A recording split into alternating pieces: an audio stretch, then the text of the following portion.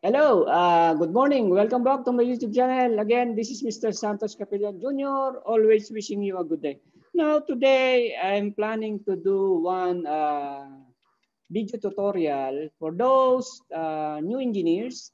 Okay, by the way, if you are new to my channel, please don't forget to subscribe, and you can always click the notification bell if you want to be notified if I have a new tutorial video upload. Okay. Now today, what I'm planning to do is to give you an idea about or regarding fire scenario in a building. Okay. Now, if the building have a building management system, so what is happening when there is a fire scenario? Okay. Now, first, this fire scenario in a building will handle several low current system. Okay. Now, in a fire scenario, the system that will play the major role is the FDAS, fire alarm and detection system, and at the same time, the firefighting system. Okay. So there are several low current system that is connected to this fire scenario. Okay. Now, what are these low current system? First, okay, we have a paging system. Now, paging system will be the one to announce if there is a fire or a fire alarm in the building. Okay. Now, let's say smoke is being detected in a building. After, I think, 1 minute, then the paging system will try to announce that there is a fire alarm in a building. Then the occupant or the tenants of the building will be given instruction. How are they going to uh, go to the escape route in the building? Let's say they will be guided that they will not be able to use the elevator system, so they have to use the staircase, okay, if it is a high-rise building, okay. So paging system will be the one to announce the current or the ongoing fire alarm in the building. Then it is also, this fire scenario also is connected to the access control system. So what this access control system is going to respond in a fire scenario. Now, access control system, the gate barriers are included in this access control system. So what happens if there is fire scenario? All the gate barriers will automatically open, meaning the gate barrier arm will go to the open position to allow all the cars in a building, if there is some car parking area there, to go out of the building. Okay. Now, what other low current system? Okay, so access control, then paging system.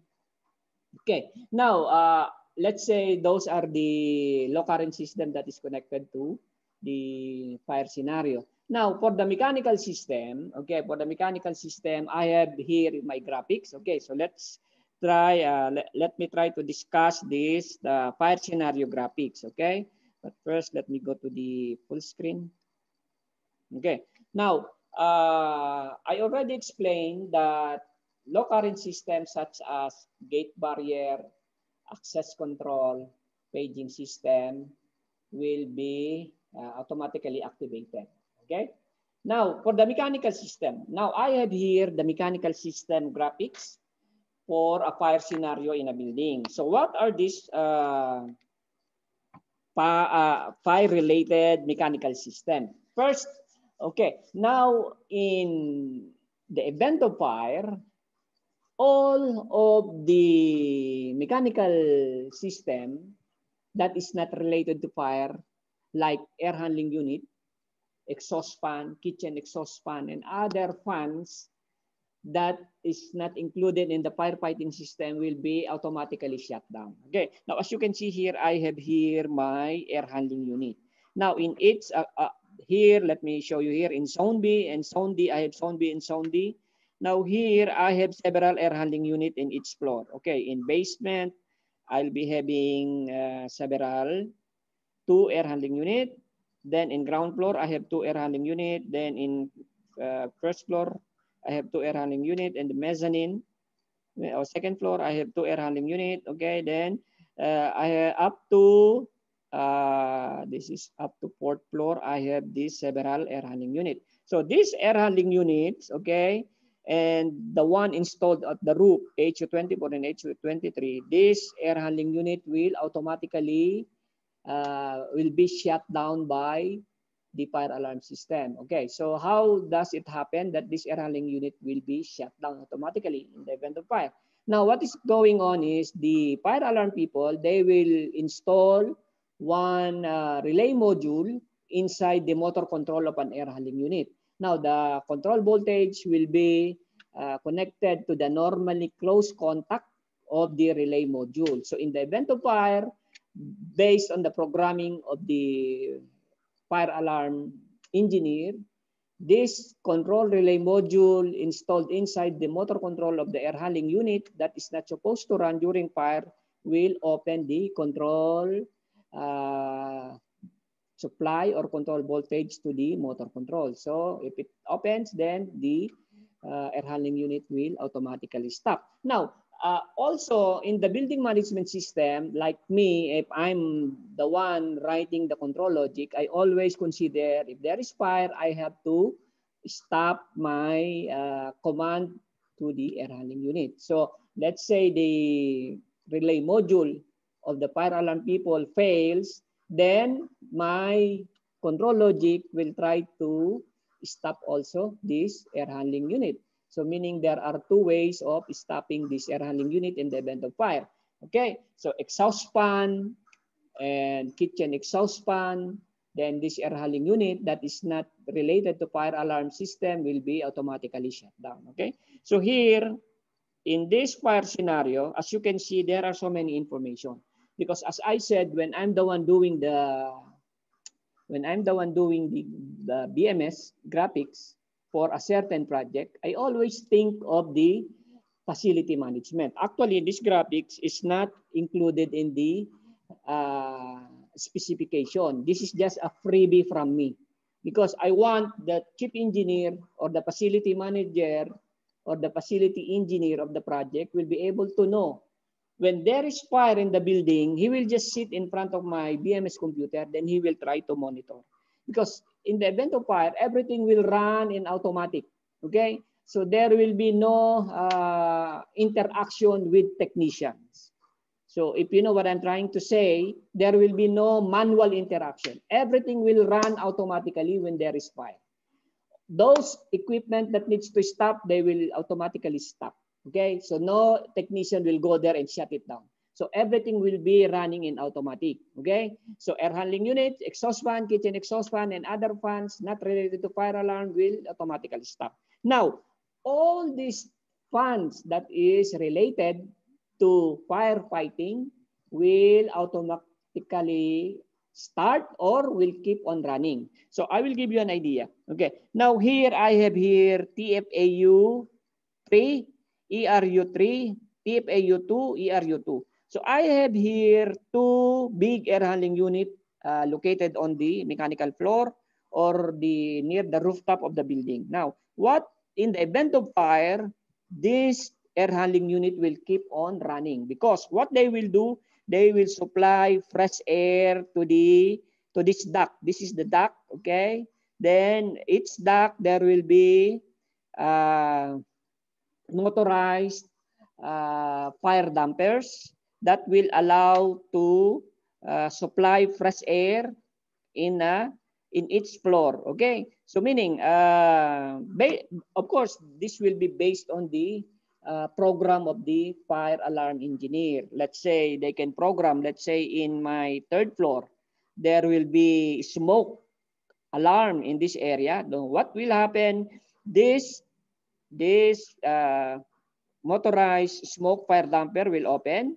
So all the okay, meaning air will be delivered in this area. Okay, so it will push. If there is smoke, it will be pushed in this area. Okay, now this is my atrium. Okay, so this is the atrium, meaning if there is smoke here, it will be pushed going to the atrium level. Atrium. Okay, then it will be sucked by these smoke extraction fans. Okay, so that is the purpose of some of the air handling unit that is keeps on running when there is fire. Okay, so this ERU2 and TFAU2 will be running to supply fresh air from the area. So meaning it will supply air at the, I think, as you can see here, it is open in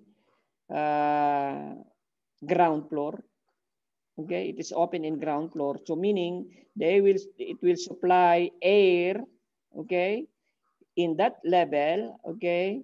Then it will try to push, if there are smoke in the building, it will try to push this smoke going to the atrium, okay, where the smoke extraction fans are located. Now, in this project, I have 1, 2, 3, 4, 5, 6 big smoke extraction fans. So when there is fire, automatically these air handling units, these 4 air handling unit, okay, TFAU3, TFAU2, and ERU2 and 3 will run, okay, to provide fresh air at the bottom, okay. Then there are some other sequence of operation here based on the programming of the fire engineer, okay. So I'm just trying to explain the typical response of this air handling unit in the event of fire, okay. So it will try to supply air here in the ground floor level, so that it will try to push, if there are smoke, going to the atrium, where at the top of the atrium, I have there the smoke extraction fans. Now, there will be also a smoke fire dampers, okay, that will automatically open. So these are dampers and damper actuator. This will automatically open when there is fire. Then this big smoke extraction fans will run also, okay. Then this air handling unit will try to supply fresh air at this level. So if there is smoke, it will be pushed to the atrium, then it will be vented out of the building, okay. So smoke extraction fan, then air handling unit that supplies fresh air at the ground floor level, okay. Then air handling unit that needs to be stopped will stop. Okay, now here I have also here my staircase pressurization. Now in my previous tutorial, I already explained the function of staircase pressurization. You want to know it, then you can just visit that tutorial. Okay, so here in this project, I have 3 staircase. Okay, so staircase 1, 2, and 3. Now, as I said, staircase and lift lobby, we are trying to pressurize it to prevent smoke from entering the area. Because as we know, staircase is the main escape route of the tenants of the building. Okay, so by pressurizing the staircase and lift lobby, we are preventing the smoke from entering this area. Okay, now as you can see here, you will be able to see, if you are the facility engineer, you will be able to see what are the response of my firefighting equipment. Okay, so you will be able to see here what is the setting in the VFD of my SPF01. So as you can see here, in my high speed is 50, and I think low speed is, let me try to, okay, so that we will be able to see. Okay, so 50, so high speed, okay, will be 50 hertz. Then low limit, high limit 50 hertz, then low limit is around, I think this is around 15 hertz. Okay, so meaning the fan will not really stop. It will just go to the low limit speed. Let's say if it is 15, it will stay at 15 hertz just to provide the or to pressurize the staircase. Now, this one will go to low limit speed when all doors of this staircase are closed, okay? And it is, I mean, when the low speed is more than enough to maintain the 50 Pascal requirement in the staircase, okay, likewise, this lift lobby pressurization fan will do the same thing. Okay, now as you can see, the pressure to be maintained when all door closed in the staircase is around 50 Pascal. Then in the lift lobby area, it's around 32 Pascal or 35 Pascal. Now this pressure setting are adjustable, okay? So we are doing a way so that maybe during testing, if you need to adjust the set point setting, then the operator can always adjust. No need to call for the programmer to adjust the set point. Okay, so we are doing, especially if I'm the one doing the BMS, I will do my program flexible so the operator can always adjust some settings. Okay, so here when you are sitting in front of this computer, when there is fire, you will be able to monitor what's going on in my building when there is fire scenario. Okay, now I have here some information like this main fire alarm control panel. So you will be able to see here, is there fire alarm? Of course, if this equipment runs, meaning there will be fire alarm. Now, as you can see here, it is not running because there is no fire. So fire alarm is normal. Now I have some supervisory alarm and trouble alarm. Now this supervisory alarm is like when someone closes a sound control valve, okay? Then trouble alarm when there are some smoke detector that are dirty, okay? Then I have also showing here the fire pumps or the firefighting pumps, jockey pump off, electric pump off, diesel pump off, okay? Then I have here my setting for pressure set point for SPF here. So I'm setting around 35, okay? So when I set it to 35, then it will come here. It will be able to maintain around 50 Pascal here, okay? Now, this relief damper set point, this is the set point for my relief damper when it will open to prevent high pressure in this area, okay? So if the pressure is building up, then the relief damper will open to vent out some of the pressure, okay? So that the necessary pressure setting or the necessary pressure requirement in the staircase will be obtained, okay? So this is how fire scenario in a building with building management system. Okay, now actually this fire scenario can be monitored also in their main fire alarm panel. They will be having also their computer there to monitor what is going on in the building when there is fire. But for me, when I'm doing the BMS, I am preparing also one graphics that will help the engineers or the people maintaining the building so that they will be able to know what is going on when there is fire scenario in the building. Okay, now as I said, everything will be controlled by the fire alarm. Okay, now only in the staircase pressurization, BMS will be the one to control the pressure in the staircase and lift lobby. So this is the only scope of BMS to maintain the pressure requirement in the staircase and lift lobby. But everything that is controlled by fire, it will automatically run. Okay? So the fire alarm people will be the one responsible in turning on and turning off all this HVAC equipment that is related to firefighting system. Okay? So guys, this is the fire scenario in a building. Now, each fire scenario or each building, they have their own mechanical equipment that is related to firefighting system. Okay, so every building, they have their own design.